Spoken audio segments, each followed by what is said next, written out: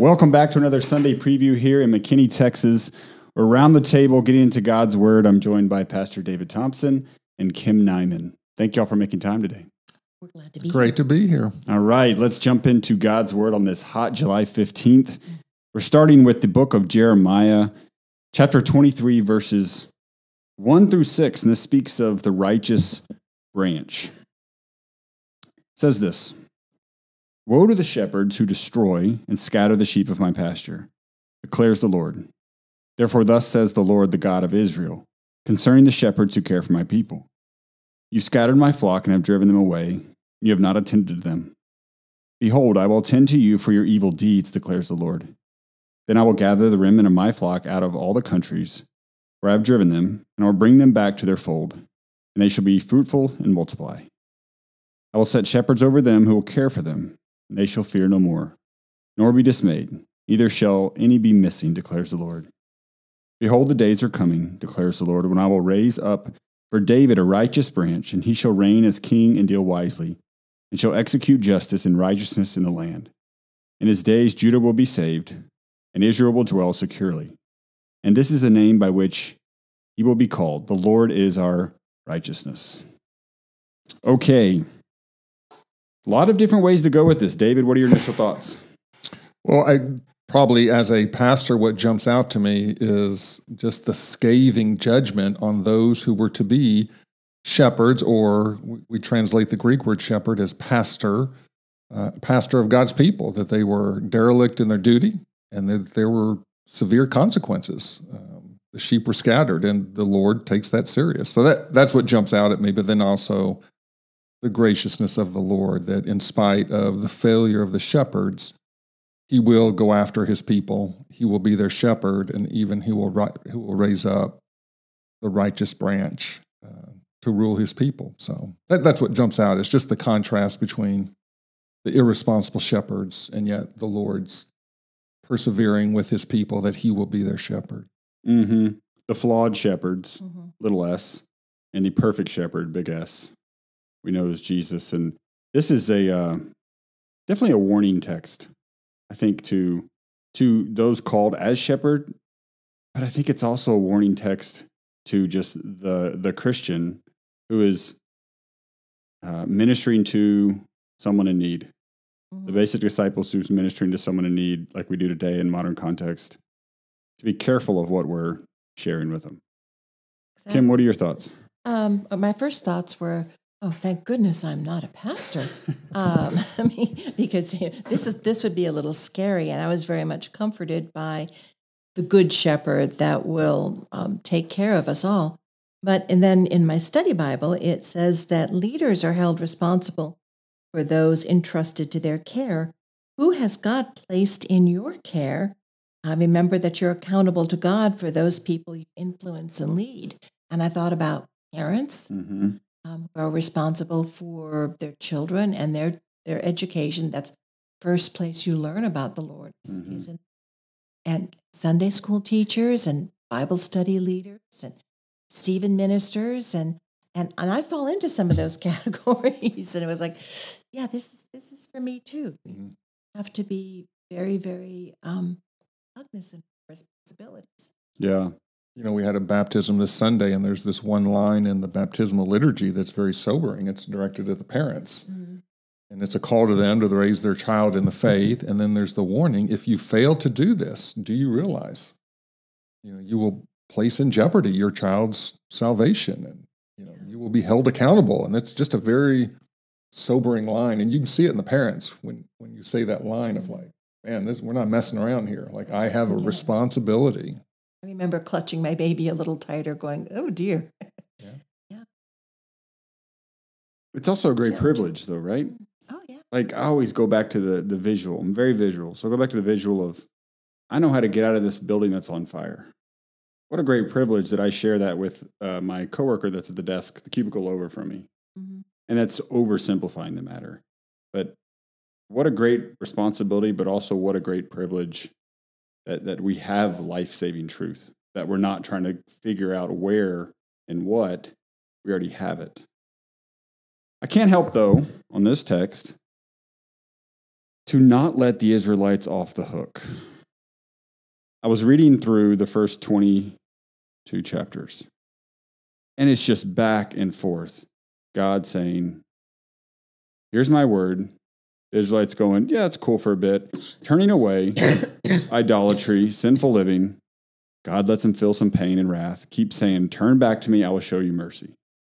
I'm sending you my prophets. You have my word. You have my commands. Do what's right. And the people, yeah, that's cool.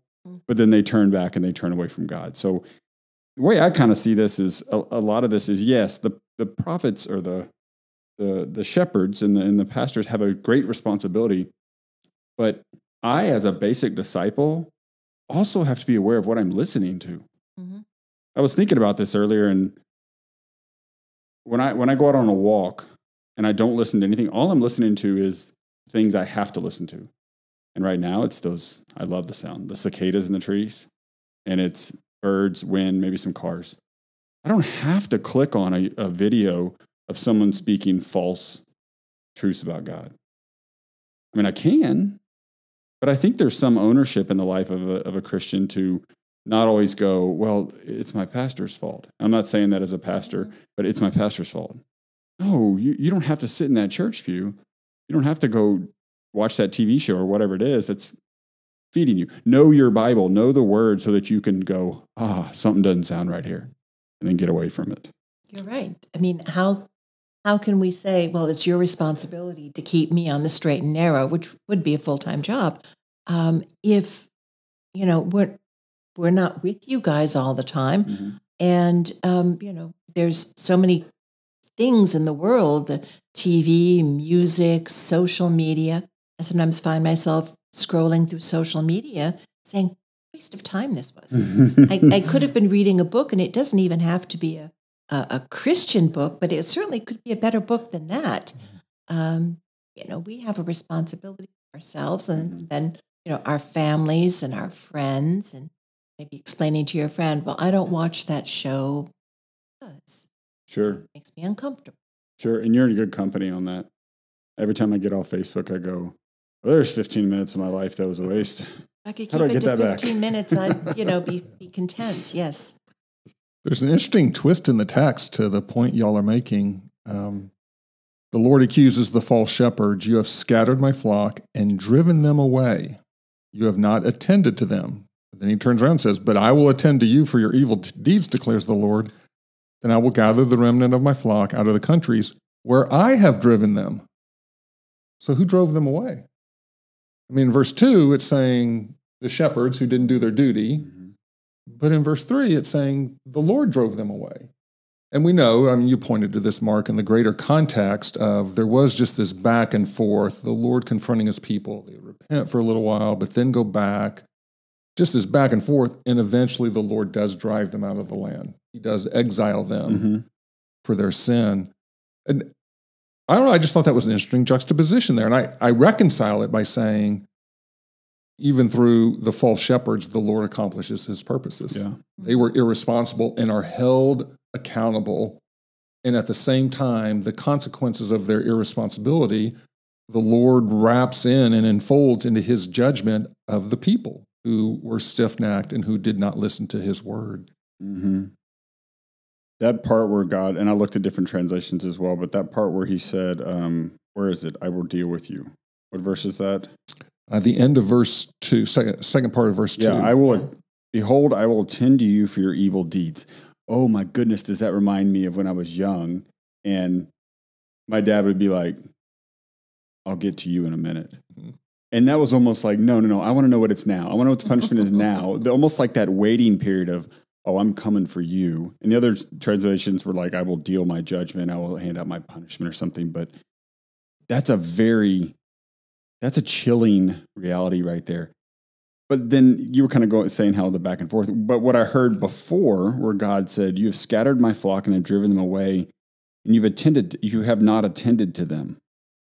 I hear a hurting father's voice right there. So it's like I hear some compassion of God, like saying, these are my children. I mean, I love them. They're my precious possession. Then I hear wrath. And then I hear, oh, but I'm going to save all you knuckleheads I'm sending the righteous branch. I'm showing mercy ultimately that's going to play out in all creation, culminating in Christ. Sheep, and I guess the people in the Old Testament days would understand this even better than we do, but sheep without a shepherd, without a lot of control watching over, wander off, fall off cliffs, get themselves eaten by wolves. I mean, they're really in danger. Mhm. And so it takes a lot of care to look after sheep. If you neglect the sheep for a minute, I just need some time to myself, they can die. Mhm. And I think that's why that image is so powerful. Have you seen the video? It's been around for a number of years, but it starts with a kid pulling the hind legs of a sheep. You realize quickly, oh, the sheep has fallen into a ditch. I mean, he's pulling hard, and you're kind of rooting for him, and he gets the sheep out, and the sheep just bounds with joy and bounds and bounds and bounds, and thump, right back in the ditch, about 20 yards up the road. I mean, and everyone's comment when they post that video is like, yeah, that's me. Like, the Lord rescues me, and there I am in the ditch again. And yet he keeps rescuing. And yet he keeps rescuing. Yeah. And He does. and what's amazing about God is that, like, to us, it was like, oh, look what that sheep did. God goes, all right, he's going to pull the sheep out. The sheep's going to take 4 steps and then go right back into it. And to us, it's reactionary. To God, it's all known. I can't imagine, though, you think when Jeremiah was written and the people in exile, how they must have clung to words like this, right? They are experiencing the judgment of those who have been driven away, and yet clinging to those words, I will bring them back into the fold. And they shall be fruitful and multiply. I mean, that's a straight quote from Genesis 1. I mean, going all the way back to God's original design for mankind, the Lord's going to restore that. And boy, those are some dark days. I imagine they clung to these kind of verses that, man, I don't know how he's going to do it, but he said he'd bring us back. Mm-hmm. And that there are days of fruitfulness coming again. They'll no longer be afraid or terrified. Yeah. I imagine they were quite a bit. Yep. At that time. Yeah. Now, what do you think? So I think about a person today, and they're still terrified and afraid in certain contexts.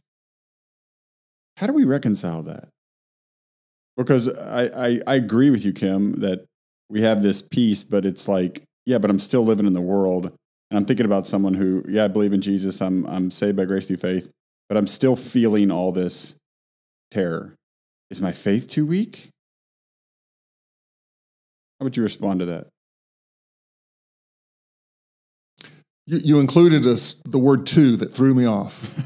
Because if you were to say, is my faith weak? I would say, yes, your faith is weak. Mhm. And Jesus often told his disciples, oh, you have little faith. Mhm. And specifically, even when they were fearing, right? Like on a stormy lake, he kind of corrected them, I think, in a gentle way of like, oh, you guys still don't get it. You have little faith. But when you say, is my faith too weak? At a degree of, I think, yeah. no, that's not too weak. Because the key is not the strength of our faith. The key is the strength of the one that we trust in, Mhm. however feebly. Sometimes we're just barely hanging in there, but the one who holds us is strong. Yeah. And so Yeah. it's not so important, is my faith really strong? Is it really weak? Obviously, I always want to be in God's word. I want to be trusting the Spirit to strengthen my faith. That's a good thing. But from day to day, my experience of how strong my faith is going to waver. And there'll be days it just feels like, I'm just barely hanging in there. But it's okay, because the one I'm trusting is strong to save. Sometimes I think fear is a gift God has given us. When the tornado sirens go off, I trust that God is in control, but I get in the safe room, because that seems like a good idea. Yeah. I haul the dog normal in human, there yeah. too, yeah. Yeah. But we're still afraid because we don't know, we don't understand, we're not in control. We can turn our fear over to God, and we're not as afraid as people who have no hope. Yeah. And when something bad happens or we're dealing with some kind of grief, it's not a product of, well, God just got weakened. God just failed. God forgot. God took the day off. No, it's just a product of the world we live in that's broken. My faith may ebb and flow, but God's constantly solid and aware. Like anytime something happens, like the thing that happened earlier or over the weekend, oh my gosh, our country's messed up, but God's still in control, and God is still sovereign, and this is not beyond God's knowledge or power. All right, let's go to our next text here for Ephesians 2, verses 11 through 22. One more thought I just remembered on that previous text. How do we respond? How should we respond to false prophets today? How do y'all think we should respond to a false prophet or a false pastor? I don't like the word prophet in modern day, so I'll say false pastor. How should we as Christians respond to someone who is falsifying God's word and misleading people? I think we have to speak up. And sometimes that's hard because you think, well, who am I to do this? This person, has been to school, they know things. But if I'm looking at the Bible and I'm listening to someone and they're contradicting it, even as a person in the congregation, I think we have to speak. That's scary. Talk about fear. That's scary. Sure. That's why I'm always like telling our people, read your Bible. Read your Bible. Be in your word. Be in the solid commentaries. Do your own study so that when it comes time that I say something heretical, you can go, excuse me? Can we have a conversation, a sidebar over here? Talk about that? And it's for my benefit too, so that I don't continue railing off into heresy. What are your thoughts, David? No, I agree. I think we do need to speak up. It's, I think, interesting in the day we live because you're exposed through the internet to pastors from all over the place, from all different churches, et cetera, et cetera.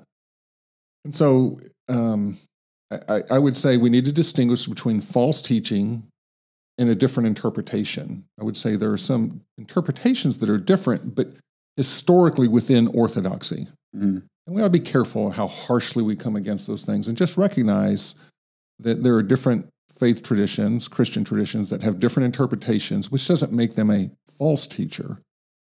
At the same time, at some point there's a line that it does cross into false teaching, and especially when it does has to do with the person of Christ, of who he is, that we must speak up about that. And I think we should always do it charitably, we should always do it, but we should do it clearly. And so I think it gets a little interesting when it's within your particular, in our case, the LCMS, because we are under authority and there are channels that we are to go through, right? That if I know someone's teaching falsely, I can confront them, I can go to our church leadership.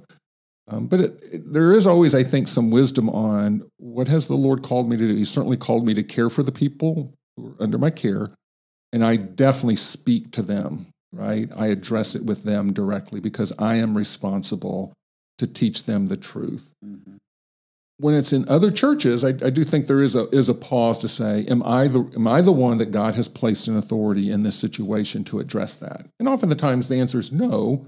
There are those who are in authority who are responsible for addressing. So that's probably way too complicated of an answer to a pretty straightforward question, but it does raise up. It's not as simple as simply, yes, we must speak up and teach the truth and help our people identify, hey, do you understand this popular preacher here?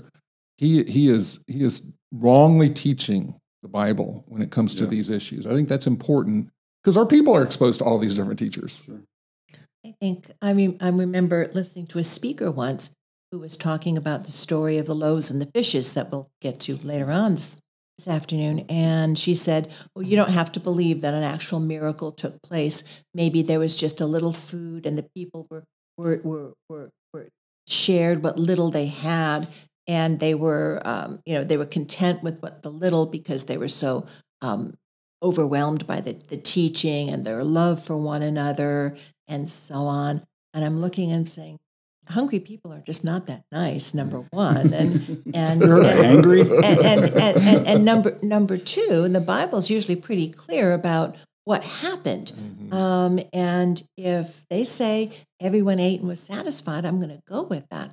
Now, I didn't have a chance to speak to that speaker, but if I had, I would have said, do you not believe in the miracle of the loaves and fishes? is this something that you really feel strongly about? What about miracles in the Bible? And tried to engage in a discussion to see what they were actually talking about. Sure.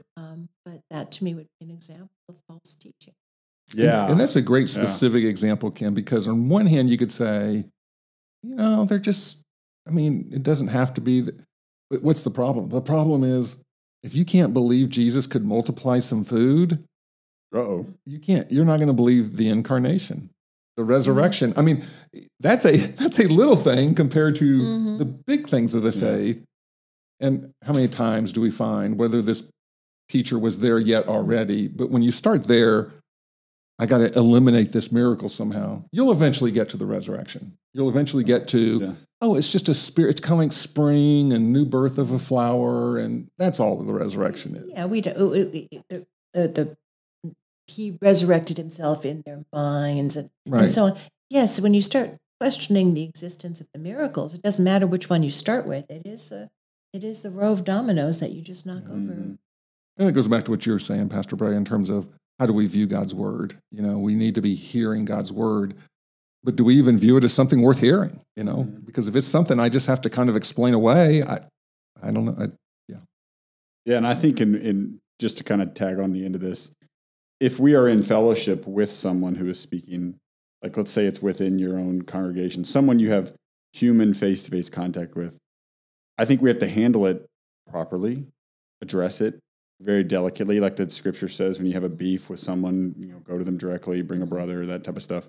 And then the ultimate hope is to restore them to the right truth and the right living, so that, because I think nothing's worse than you have a heretical preacher, the world comes at him, torches him, and then he eventually goes, I'm out of the faith, I'm done, and leaves it all together because of some bad mistake he made in the way the world reacted around him.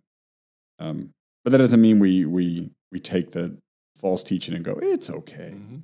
We still have to address that, which growth. All right, let's look at our epistle lesson here, Ephesians 2:11-22. Therefore, remember that at one time you Gentiles in the flesh, called the uncircumcision by what is called the circumcision, which is made in the flesh by hands. Remember that you are at that time separated from Christ, alienated from the commonwealth of Israel, and strangers to the covenants of promise, having no hope and without God in the world. But now in Christ Jesus, you, who were once far off, have been brought near by the blood of Christ. For he himself is our peace, who has made us both one and has broken down in his flesh the dividing wall of hostility, by abolishing the law of commandments expressed in ordinances, that he might create in himself one new man in place of the two, so making peace, and might reconcile us both to God in one body through the cross, thereby killing the hostility. And he came and preached peace to you who are far off, and peace to those who are near. For through him we both have access in one spirit to the Father.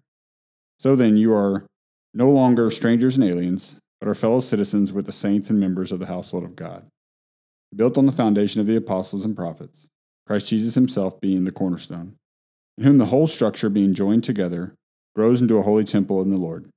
In him you also are being built into a dwelling place for God by the Spirit. All right, Kim, I'm going to go to you first here. What jumps out here to you? Couple things. One is that apparently calling people uncircumcised or the uncircumcised was like calling them, you heathens, right. you Neanderthals, you cavemen. It was a very rude way to refer to people. But look at the words that were true of the Gentiles: separate, excluded, foreigners, without hope. That's just horribly depressing. The Jewish people had the law and couldn't keep it, but the Gentiles didn't even have the law, so they didn't even know what they were supposed to keep. And then in verse 14, we get to, for he himself is our peace, and I read that could be interpreted as wholeness. That version of the word peace meant wholeness. So instead of being alienated and separated and excluded, now we have wholeness, Christ, which is, speaking as a Gentile, very, very reassuring. Yeah.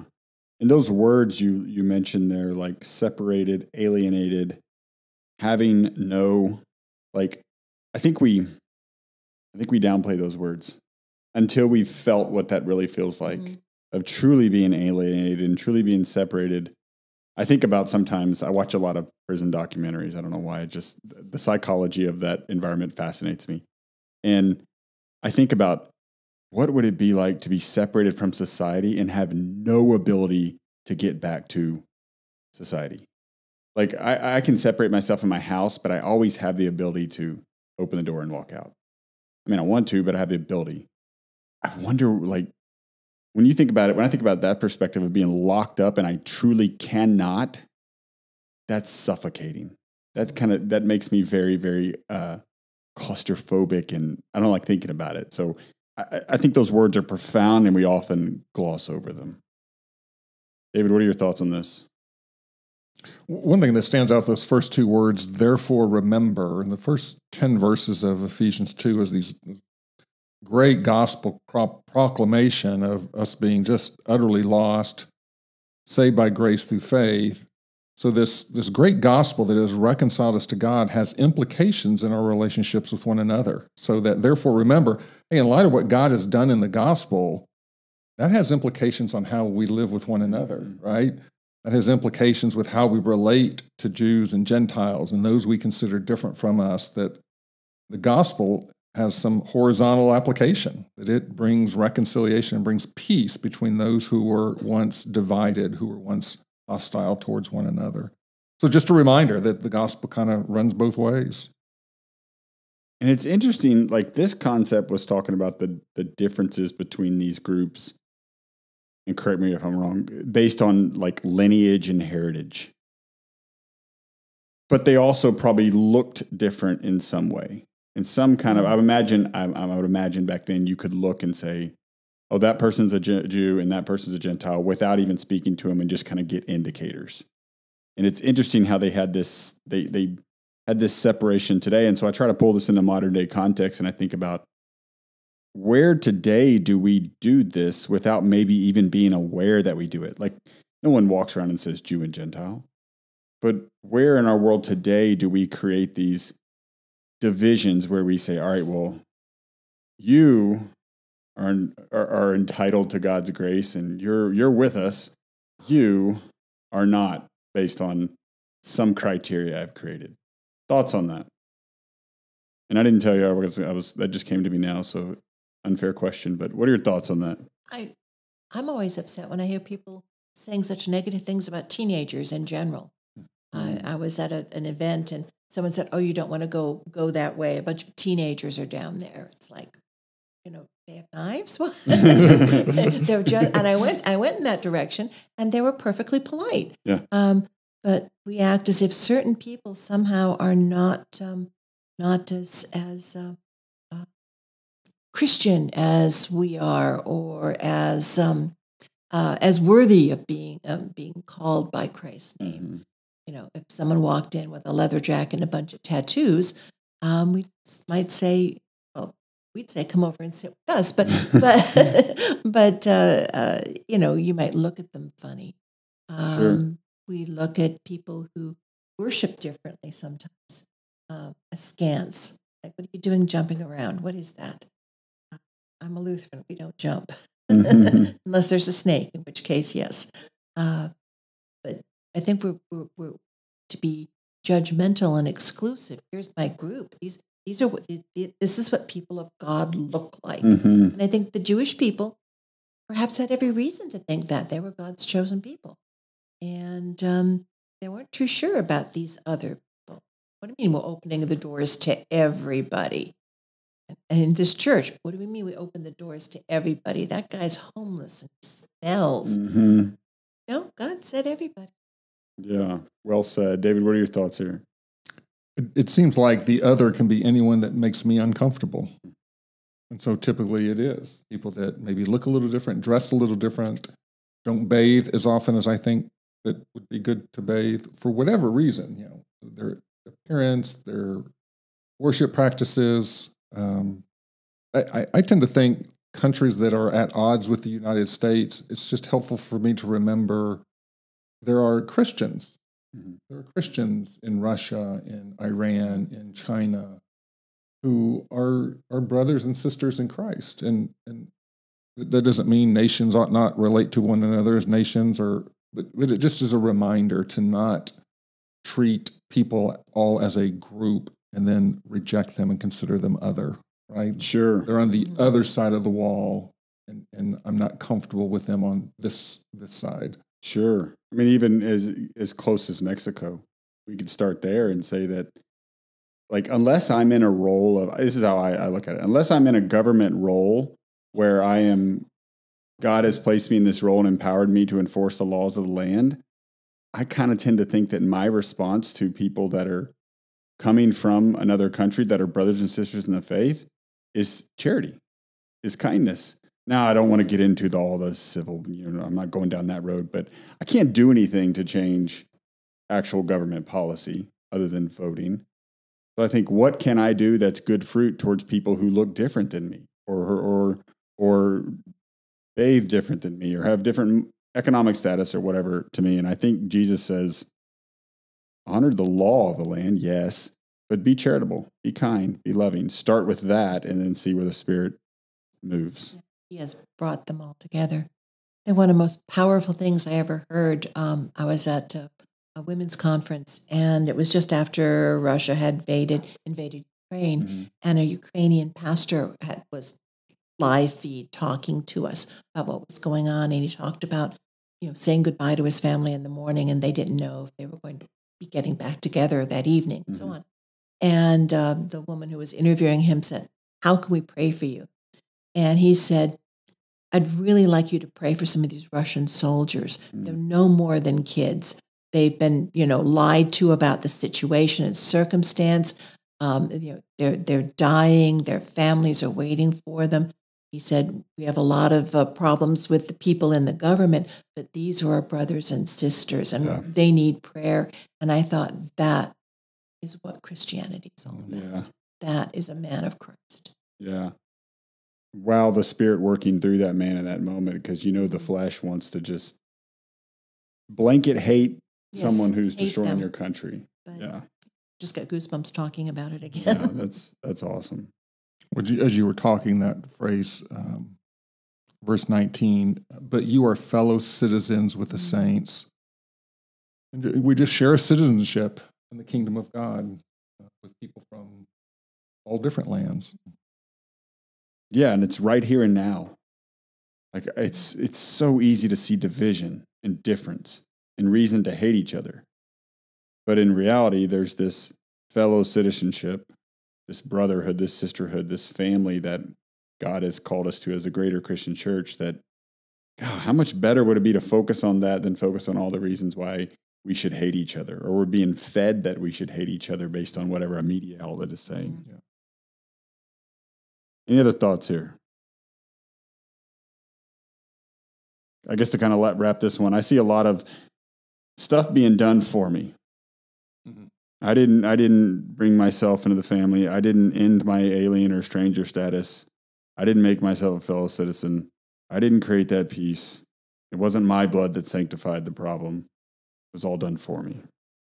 I remember it's like I was in a new school, and I was just standing there terrified, in the cafeteria, and a group of girls said, "Come sit with us." Thank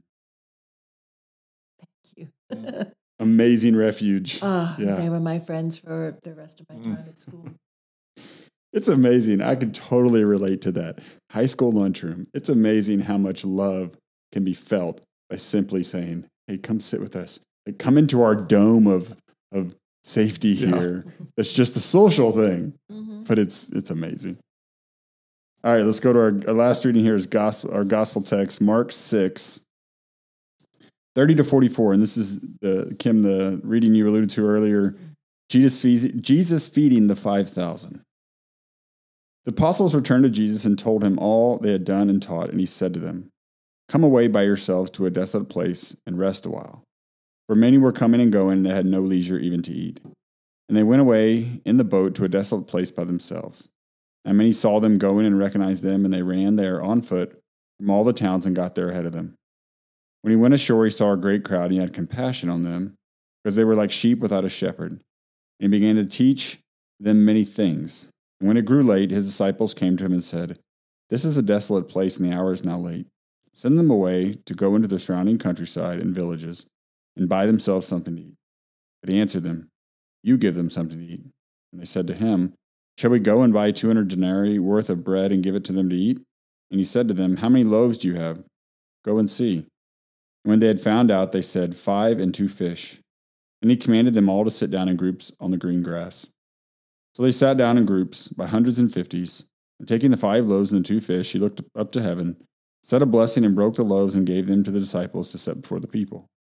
And he divided the 2 fish among them all. And they all ate and were satisfied. And they took up 12 baskets full of broken pieces and of the fish. And those who ate loaves were 5,000 men. All right, David, thoughts? You know, something that struck me this time, I've always loved this story, but I don't know that I'd ever really paid attention before, the condition of the disciples. So they've just returned. Jesus had sent them out 2 by 2 to do ministry. So they've had this great mission trip they've returned from.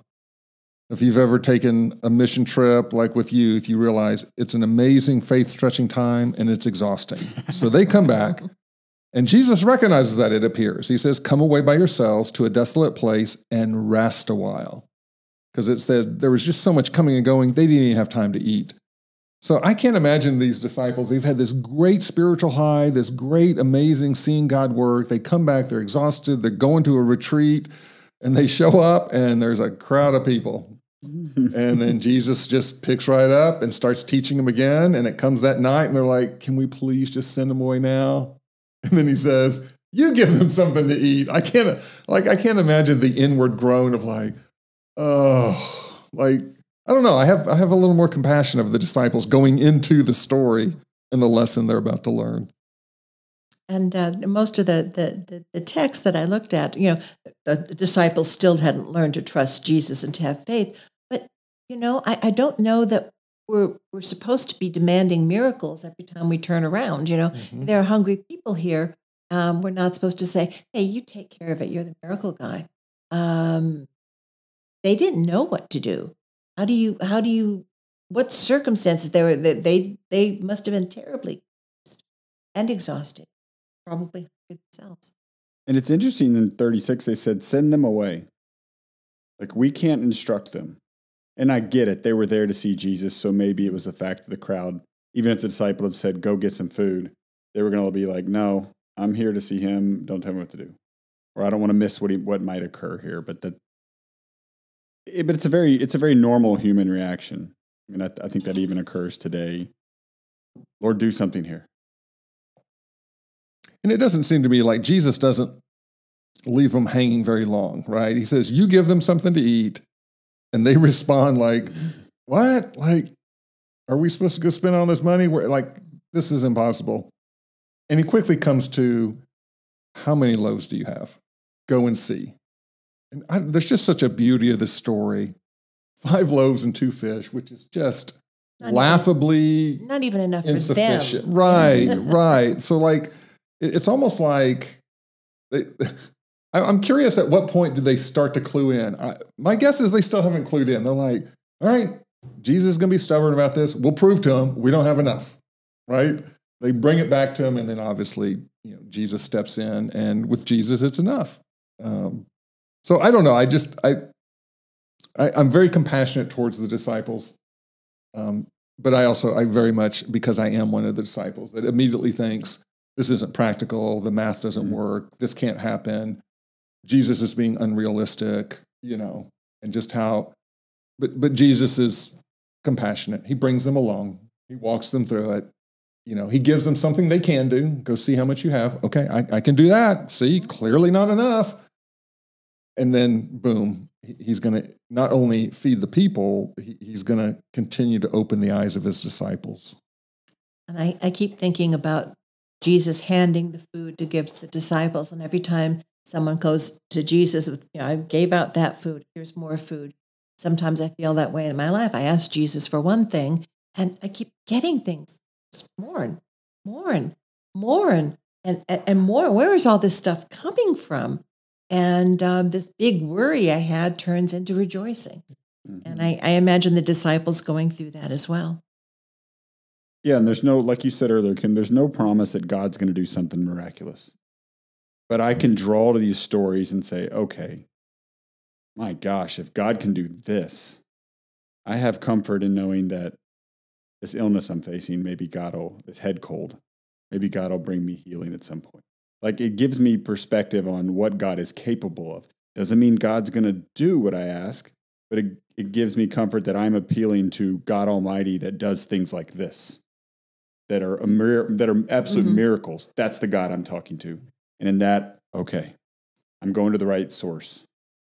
And what I'm struck by is Jesus said, you give them something to eat. And the first thing they thought is, my resources are inadequate. Well, sometimes we feel God leading us to do something, and we're going, my resources are inadequate.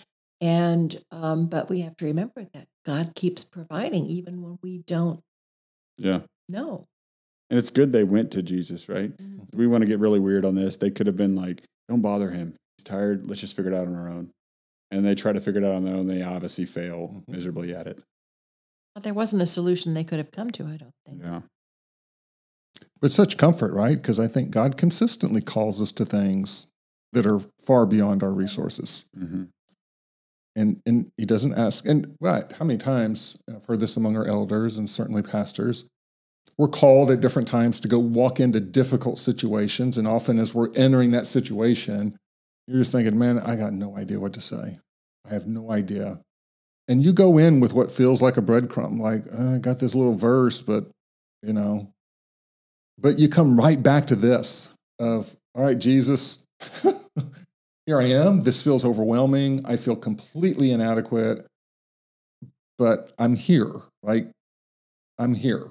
So help. And you find again and again and again, when Jesus is present, it's enough, right? So much as just showing up and saying, I'm inadequate. And Jesus says, good. I got you where I need you. Good.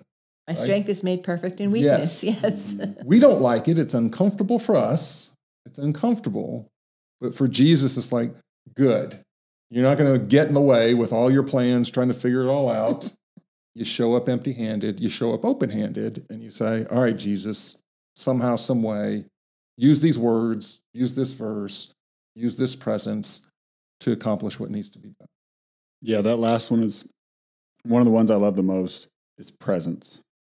Like, I don't have to go in with profound wisdom or I found the greatest verse. I can speak God's word, but sometimes just being present with someone and just sitting there and just watching the world go by, just being with each other, God works amazing comfort in those things. So don't be afraid of the awkward silence. Like we were talking in our book class this morning, don't be afraid of the awkward silence.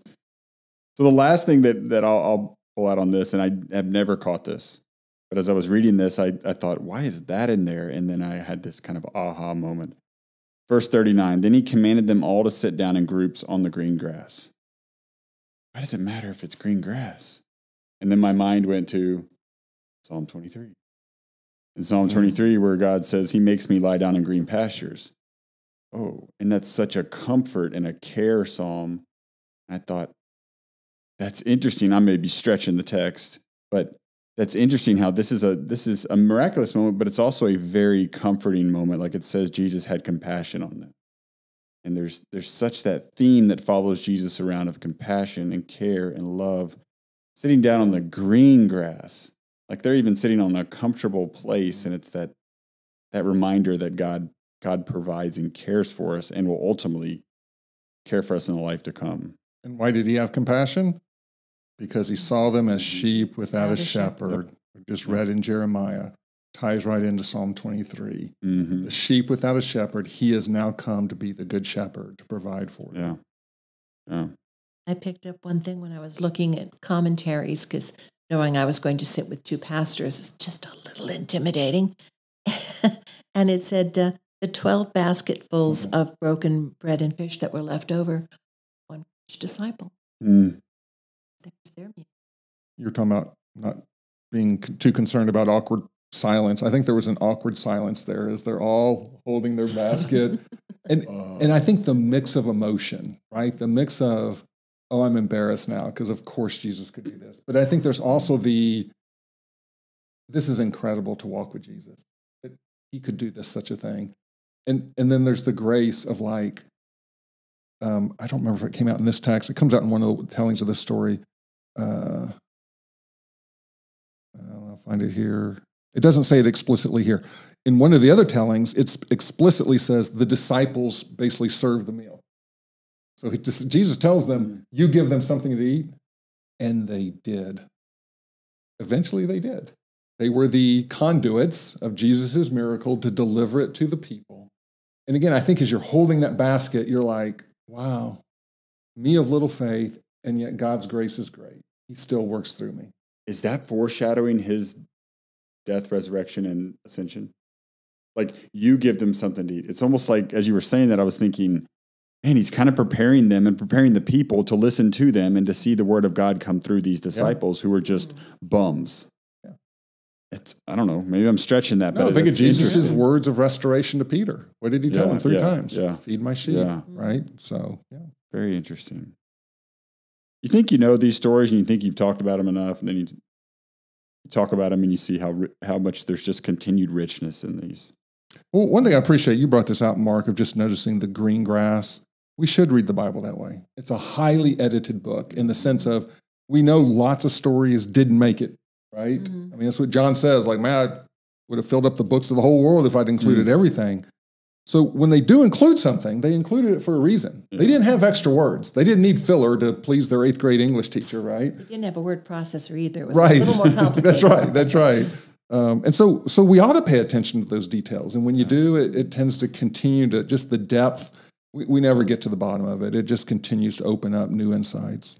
And kind of to add to that, I think one of the and this goes back to like you're enjoying the Bible group, is reading it out loud and reading it slowly. Helps us get these little, what do we call them? Easter eggs, where the kids call when there's an Easter egg in a game or something. Like these little Easter eggs of, oh, I didn't see that. And it brings more of the richness forth. Any final thoughts? All right. Good readings today. Come on, worship with us this Sunday. Thanks for joining us on this podcast. We put these out every week. So if you're brand new to this, every Tuesday, Wednesday, or Thursday, you'll see something. I'm not that predictable, so it may be Tuesday, Wednesday, or Thursday. But check YouTube, and it'll be out there. We'll catch y'all at worship this coming Sunday. Y'all have a good one.